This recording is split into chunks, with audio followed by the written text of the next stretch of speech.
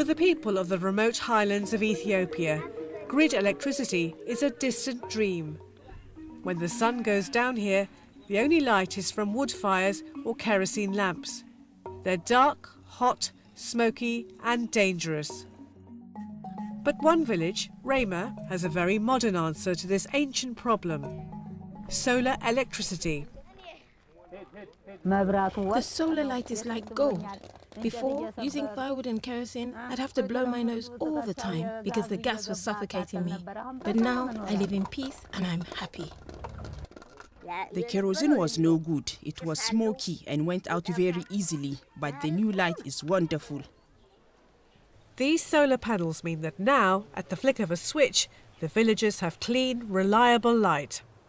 They're the work of Stiftung Solar Energy, the Solar Energy Foundation. 4 years ago, the people of Rama heard about the foundation's work and asked them to come.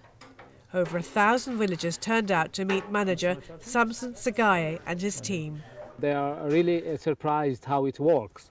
Sometimes they didn't believe us, and as we said, we get the power from sun. They worry a little bit about winter, rainy season, and it will not work like this. If rain comes or not in Ethiopia, we are rich of sun. Almost all of the villagers signed up for the solar systems.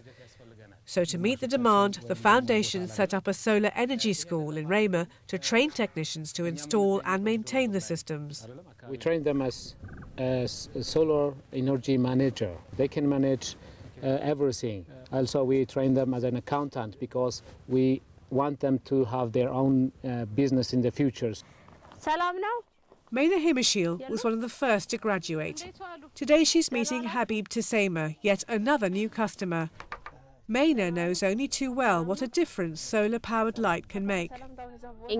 After we started working here, we saw something terrible.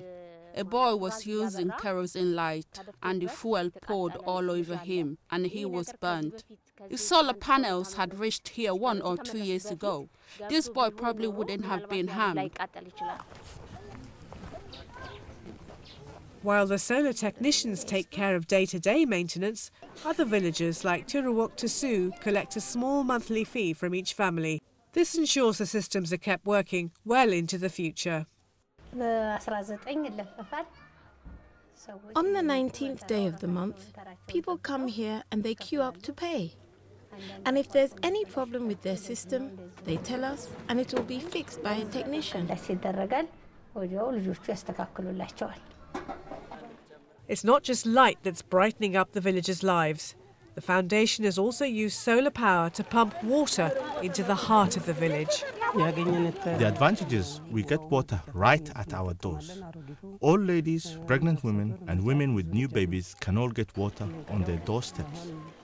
Previously, we had to fetch water from far away at the river and wait in line there. But now that we get water right here, it's a huge benefit. Less time spent fetching water and longer days under electric lights means businesses are booming.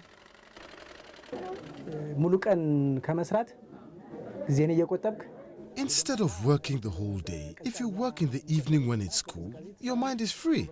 So you can't compare working in the daytime with working in the evening. Evening work is more productive because it's cool. You don't feel the heat from the lights, and because there's no heat, it's comfortable to work. And it encourages you to work. Most impressive of all is the effect solar power is having on education. They get everything they need through solar energy. They do their homework, they can meet up with their families in the evening, and they have free time to play and relax.